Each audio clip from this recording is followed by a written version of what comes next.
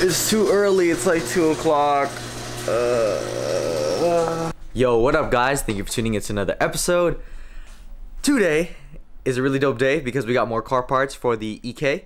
So yeah, let me show you what I got, and it's something that I measured in the SI just to make sure I fit. So yeah, let's get today started.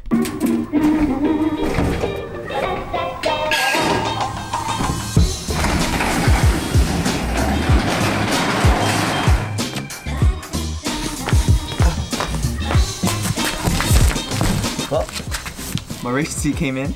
So what we'll be doing today is taking this apart and installing it in the car today. So let's get the unboxing started.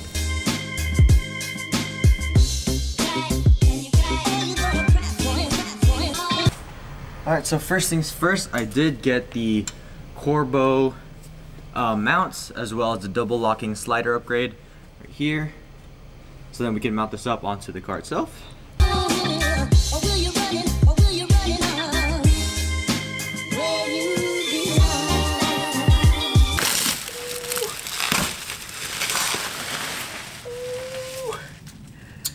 Oh my god.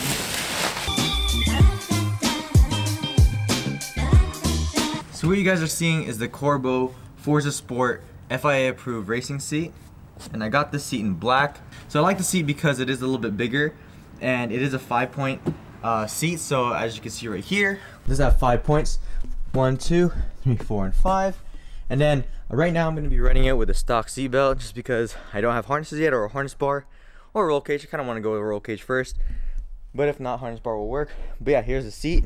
It is FIA approved, and let me tell you guys, this is so nice. This is probably the cheapest FIA approved seat that you can get next to the, I believe, the Sparco Sprints, but those run a little bit too narrow for me. So yeah, let's try this out.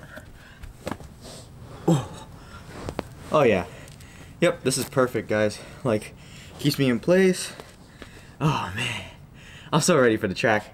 But yeah, this is the Corbeau Forza Sprint seat. So let's get into the install on the vehicle.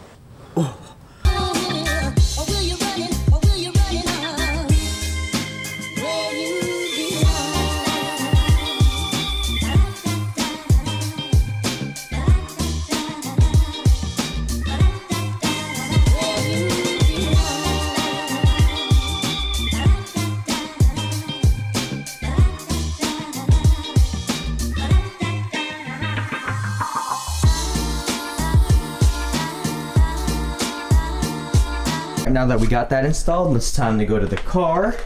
Now it's time to remove the stock seat. As you can see right here, it's held on by only a few bolts. One right there, there, and there, the other side. So yeah, let's get sticking it out.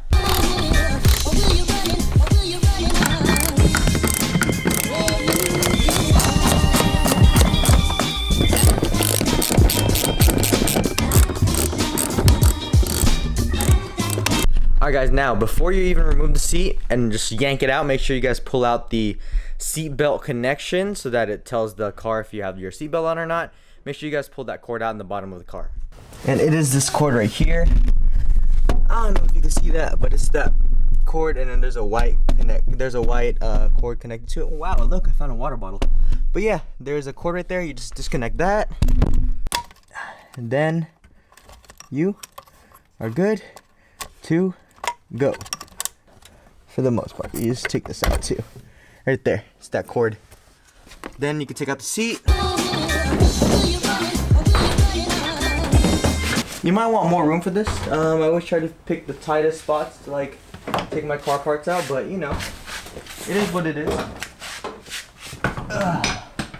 Okay, now that we got this out, what we're gonna do is we're gonna take out the stock seat belt because I will be using the stock seat belt on my race seat for now until I get harnesses.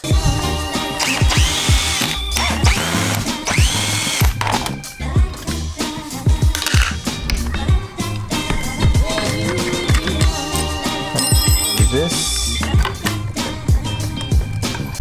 This stubborn part wasn't coming off, so I just cut it off with a knife. And so now we can take out the stock seat belt. Okay.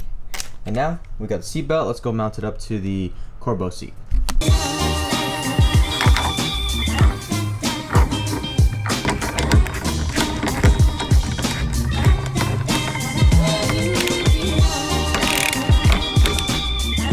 that's where the seatbelt's gonna go. Bring this down. And then let's go to the car.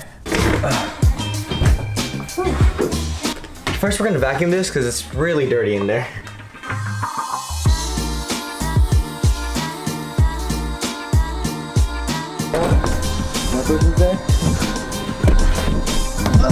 Okay.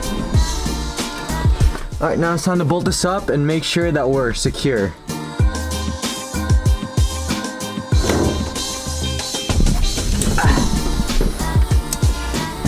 So yeah guys, here's the seat. This is the Corbeau Forza Sport, like I said, in the black colorway. This is their FIA approved seat. That's the most budget that you can get.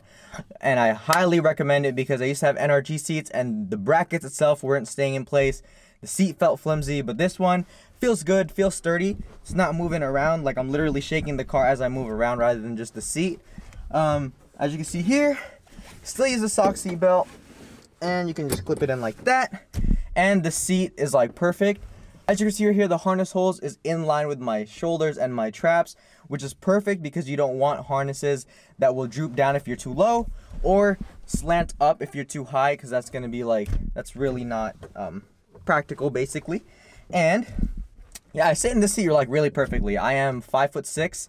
I'm 175 pounds. I'm a little bit more on like the bulkier side in terms of, you know, lifting weights. If you are a bigger, hefty guy like me, well, I'm not really hefty, but you know what I mean. If you're a little bit bigger, I am a size 32, 33/34 waist. I vary honestly, but I'm more in like the 33 range. You want this seat because it is going to be a little bit roomier for your hips and your thighs. If you have bigger thighs or bigger hips, you're going to want this seat because I know some of the Sparco Sprints, I've asked, I know they have like a size large now, and I've asked a person who bought the regular one and it's just a little too tight, you know what I'm saying? So you got to have a little bit of width, and this is like a perfect seat. It keeps the steering wheel like at a good distance from my chest to the steering wheel, because I don't want to be driving like this, you know. I want to be driving with like a little slight bend on my arm, and you know, I can go to like first, second, third, fourth, fifth. Yeah, this is like a really good seat, a really affordable seat, and a safe seat as well, because safety is my #1 concern when it comes to going on a track and just being safe. You don't want to like half-ass things or buy things that aren't like FIA approved, or things that haven't been tested for the safety of you as well as your passenger if you have a passenger on the track. So with that being said, hope you guys liked today's video. I have a lot of the parts already in. I'm just waiting to install them. So yeah, keep on the lookout for that. Sorry this video is a little bit short, but I tried to do my best to give you guys content. And yeah, this is like one step closer for me to get on the track, because honestly, after I get the D16Y8, like the oil leak fixed, I'm literally going to sign up for my first track day autocross event, and I'm just going to go for it, man. I'm going to send it, bro. Okay. So yeah, make sure you guys leave a like on this video if you guys like the content for the EK. If not, I'm sorry, but it will be Project EK for a little bit. Make sure you guys hit that subscribe button to keep up with me and more of my content. And until next time, I'll catch you guys very, very, very soon. And remember, build humbly.